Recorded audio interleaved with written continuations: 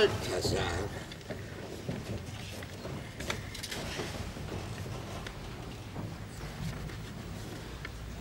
Ja, ich sehe aus diesem Brief, dass Don Pedro von Aragon noch heute in Messina eintrifft. Er kann nicht mehr weit sein. Hä? Er kann nicht mehr weit sein. Er war kaum 3 Meilen von der Stadt entfernt, als ich ihn verließ. Und wie viele Edelleute habt ihr in diesem Treffen verloren? Nur wenige.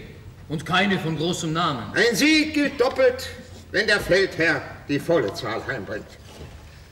Ja, wie ich sehe, hat Don Pedro einem jungen Florentiner namens Claudio große Ehre erwiesen. Claudio hat mehr gehalten, als seine Jugend versprach.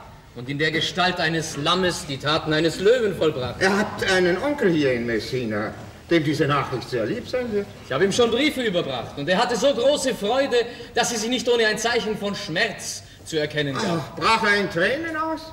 In großem Maß. Keine Gesichter sind echter, als die so gewaschen werden. Sagt mir doch, ist Signor Schlachtschwert aus dem Feldzug wieder heimgekommen oder nicht? Ich kenne keinen unter diesem Namen, mein Fräulein. Es wird keiner von den Offizieren so genannt. Nach wem fragst du nicht?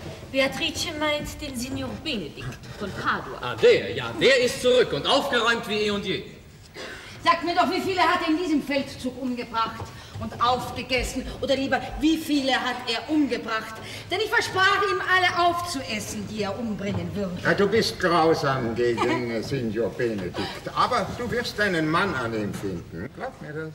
Er hat in diesem Feldzug gute Dienste getan, mein Fräulein. Ihr hattet verdorbenen Proviant. Nein. Und er half ihn aufzuessen, Ja, nicht? nein.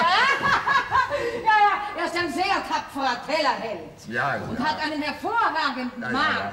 Hat er dagegen, Fräulein, ist er auch ein tapferer Soldat und mit allen ehrenwerten Eigenschaften ausstaffiert. Ausstaffiert, das ist er. Naja, die Staffage ist auch danach. Wir sind alle sterblich. Ich wünschte, Freundschaft mit euch zu halten, mein Fräulein. Tut das, mein Freund? Ja? Ihr dürft meine Nichte nicht missverstehen.